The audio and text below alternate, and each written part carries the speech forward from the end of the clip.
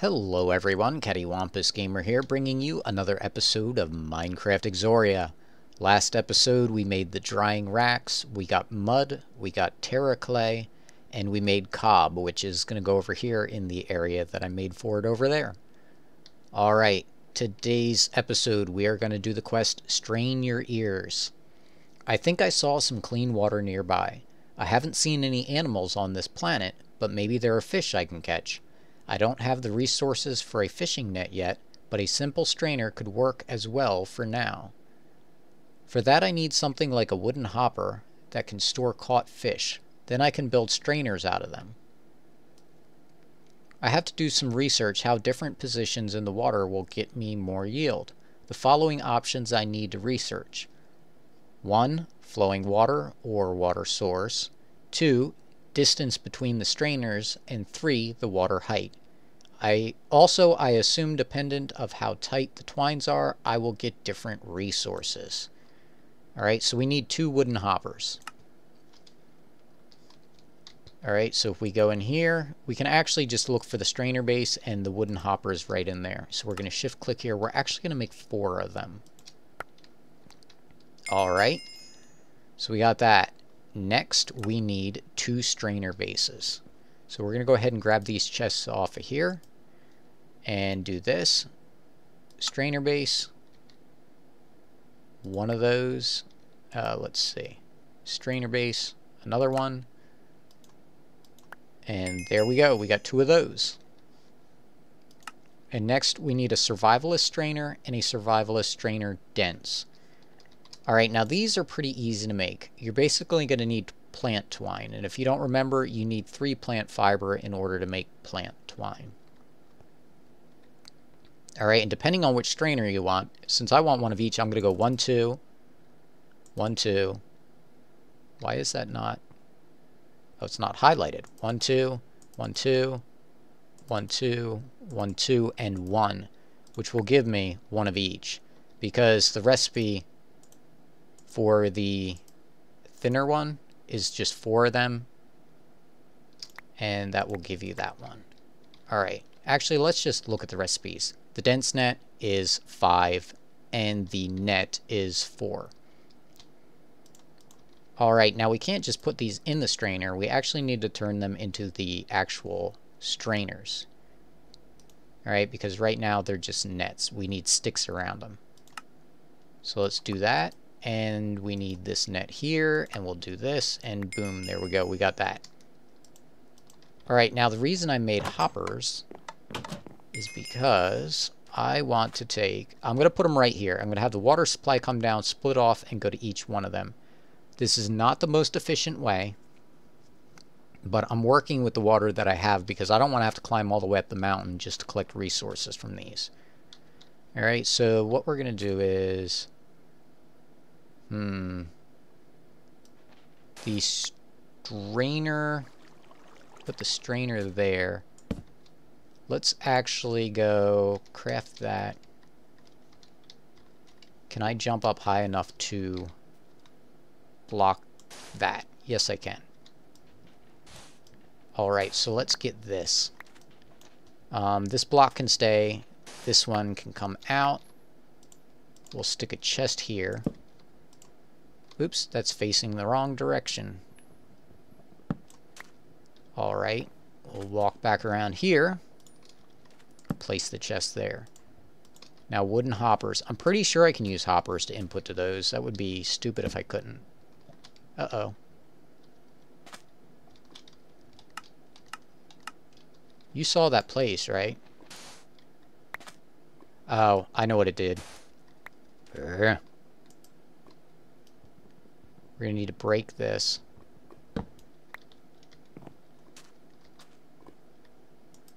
You know what? These actually aren't going to work here. But I'm thinking I can probably input to shelves. So let's run down here real quick.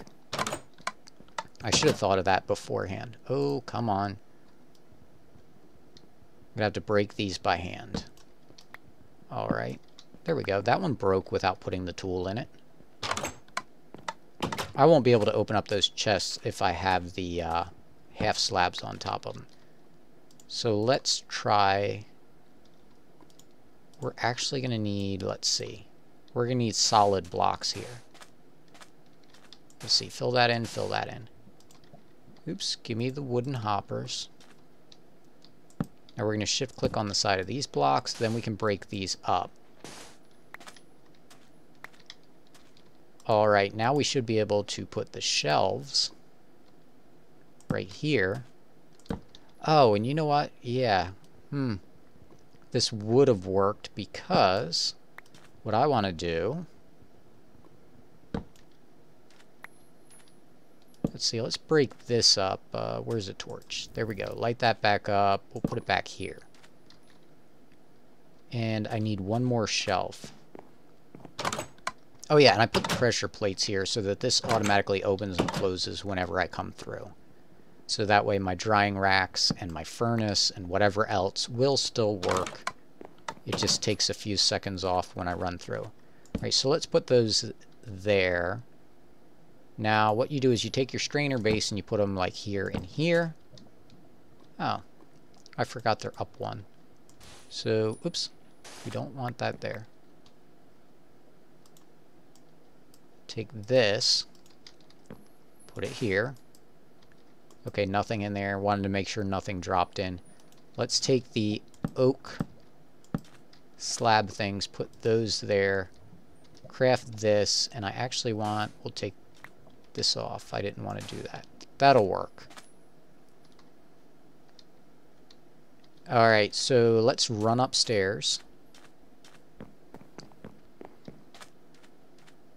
What we're going to do is we're going to drop down and break this block so that the water starts flowing, and then we can stick our strainers in. Alright, so let's jump out here, and you can see, oops, oh, it did go in there, but it got output to the shelf. Alright, so you can see the water kind of going in there. I wish I could see it better. I'd actually thought about doing... Let's see. Can I do trapdoors on the side of these? No, no, no, no, no, no, no, no. Actually, you know what? I can do it there. That looks a little weird, but you know what? It'll hold the water in, and it'll let us do what we want to do. There we go. So now we can see what's going on up here. So this is flowing water. I think flowing water is like the best you can get. The best setup is a source block right here, and then the flowing water. Alright, so we're going to stick the survivalist strainer in this one, and you can just right click on it with it, and then we're going to put the dense one over here. Now these, let me light up this area. F7 to bring those up. Yeah, see, we got some red areas that we want to get lit up. That doesn't necessarily mean that the guru will spawn, I don't think, but it lets you know it's dark enough that you want to start using torches. Alright, you can see this one's already getting stuff. So it's got, let's see, if we hold shift, we can see what's in here. And we need to pull this slab out because that's something I dropped in. Alright, so you can see 2 rocks, 1 iron ore, and a diorite rock. Alright, and over here we got 2 loam and 2 sand. Alright.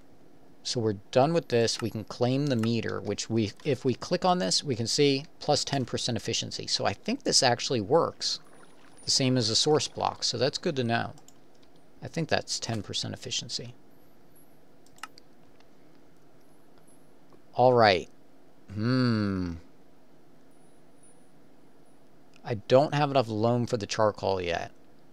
A beginner's furnace. We're going to need cobblestone for this. So yeah, let's see, what other quests do we have?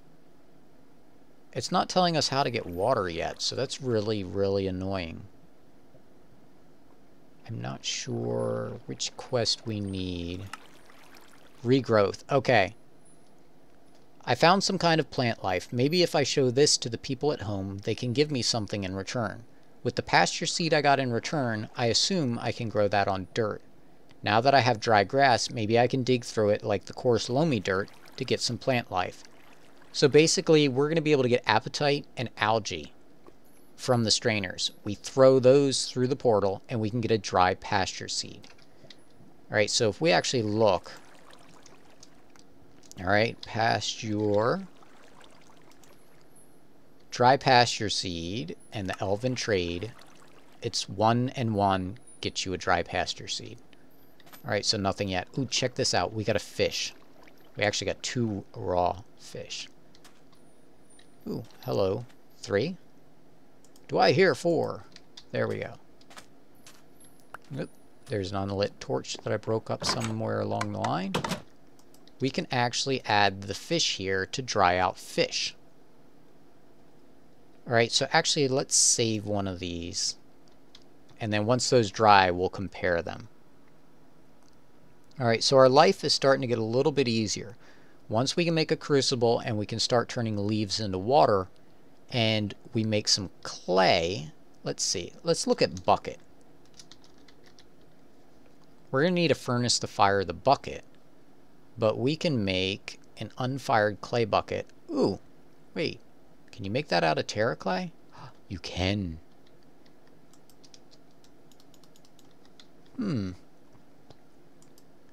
So let's see, click here, and it was right here. Here we go.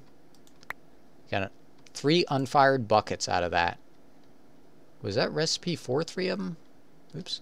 No, it's only 1. Apparently I used a bunch of clay that I didn't realize I had in my inventory.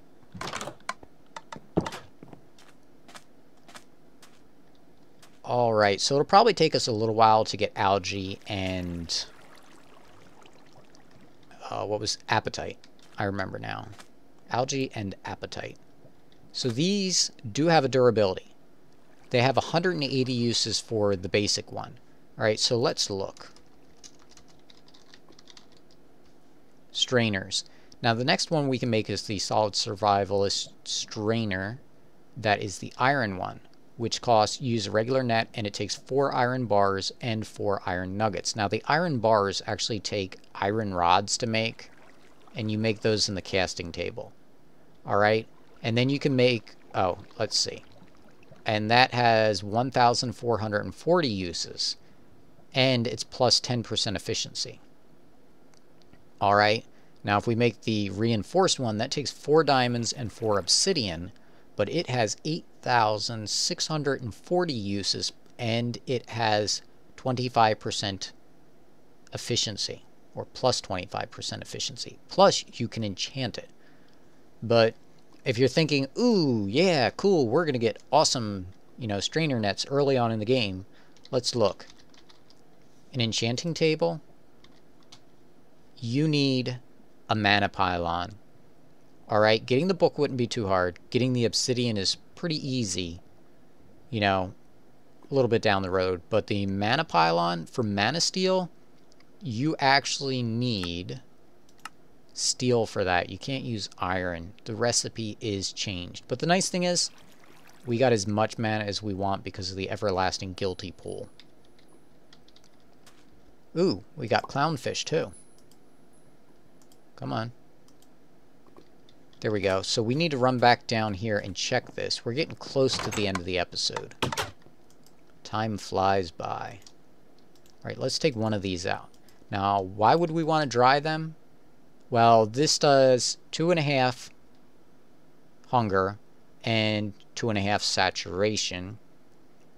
The raw one only does 1 hunger and half a saturation. Not to mention your protein goes from 1% to 2.5%.